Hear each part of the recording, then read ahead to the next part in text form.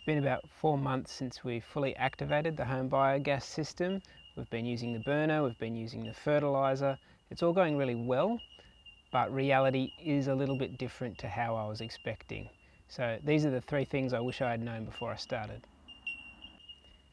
The amount of liquid fertilizer that we're currently producing out of the home biogas system is about 1 litre a day.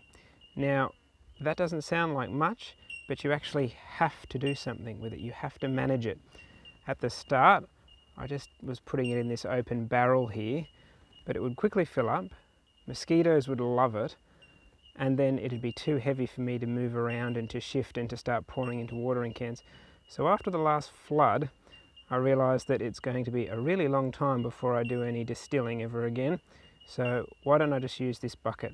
It's got a closed lid so the mozzies don't get in. Nice easy tap to use, straight into the watering can, so even my kids can do it. It's super simple, I can see the level, works much better.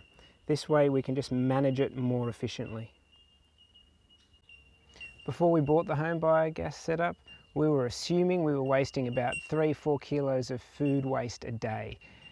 Turns out it's far less. This system can take 6 litres, we're putting in about 1.5 litres a day. So it's really not producing as much gas as it could be.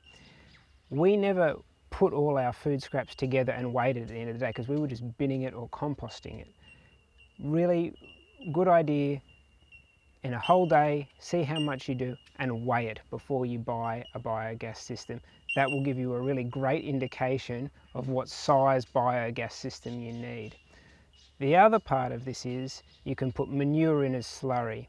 Now we've only got the goats on the property and their manure is a pain to pick up and not really worth the time.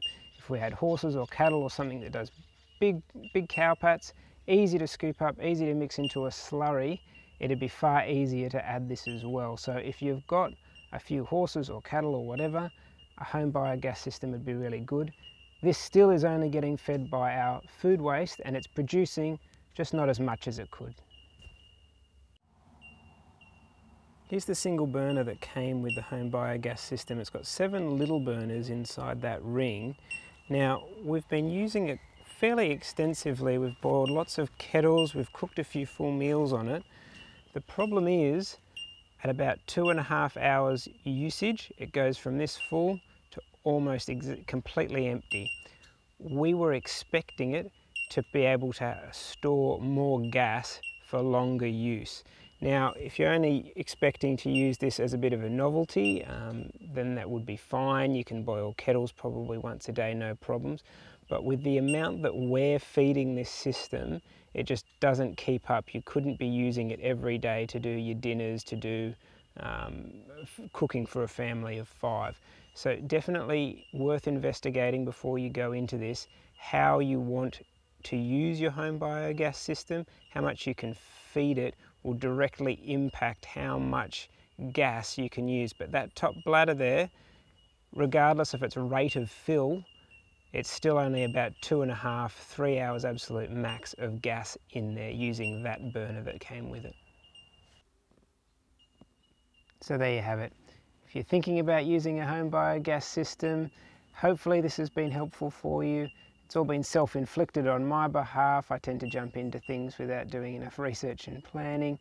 We're running this fine, it's no problems. There's no problem with the actual unit, just a bit different to how we were expecting. So thanks for watching.